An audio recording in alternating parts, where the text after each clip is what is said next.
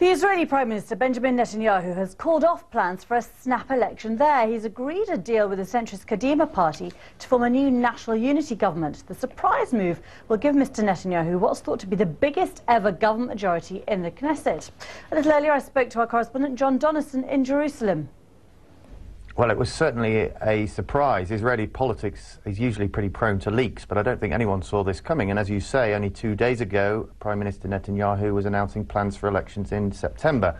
Well, that has now been swept aside because of this deal. Now, I think really Prime Minister Netanyahu has been able to do this from a position of strength. Polls suggested that if those elections had have taken place in September, the Kadima party, the main opposition party, would have taken a bit of a trouncing.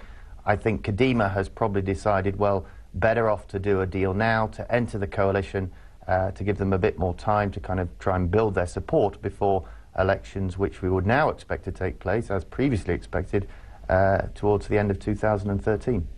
And is it going to be easy to hold that coalition together? I mean, there are differences, for example, on the question of Iran between those two-party leaders.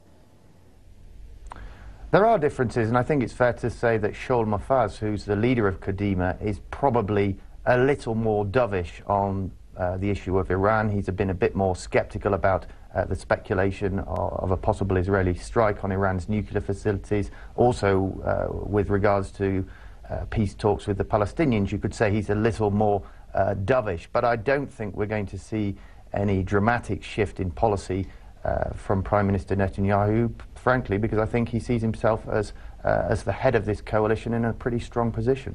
John Donison there.